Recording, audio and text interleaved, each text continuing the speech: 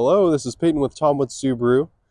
Today we are taking a look at two of our most highly sought after vehicles. We have both the Subaru Outback Wilderness Edition and the Subaru Forester Wilderness Edition. These being some of our most popular vehicles right now, a lot of people come in wondering which one is for them. Well, today we're going to go over a couple of the key differences between the two that may help you narrow your decision. Both the Forester and Outback Wilderness Edition both wear the Wilderness skin, which includes these off-roading wheels and tires, as well as the extra plastic cladding on the side over their wheel wells and on the front and rear bumpers. You'll notice both of these vehicles have Subaru Wilderness badges scattered throughout the vehicle inside and out. Even the floor mats will bear the Subaru Wilderness logo. One of the first things that is important to consider is the cargo volume. The Forester, with the rear seats up, has 26.9 cubic feet of cargo space. And with the rear seats down, we're looking at 69.1 cubic feet. With the additional 9 inches of length that the Outback offers, you increase your trunk space to 32.5 cubic feet.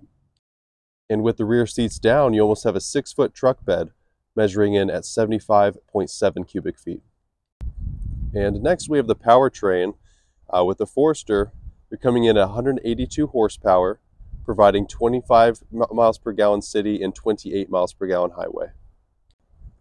And for those of us that prefer a little bit more power and torque, you have the 2.4 liter turbocharged boxer motor coming in at 260 horsepower, 22 miles per gallon city and 26 miles per gallon highway, only sacrificing 2 miles per gallon to gain an additional 80 horsepower. And for those of us that are actually considering taking the vehicle off-road, which one has more ground clearance? The Subaru Forester is coming in with a lifted 9.2 inches of ground clearance, but the Outback takes the cake with 9.5 inches of lifted ground clearance. And for those of us that have kids in the equation, the width of the car is very important as well for extra elbow room and making sure that you have room for car seats.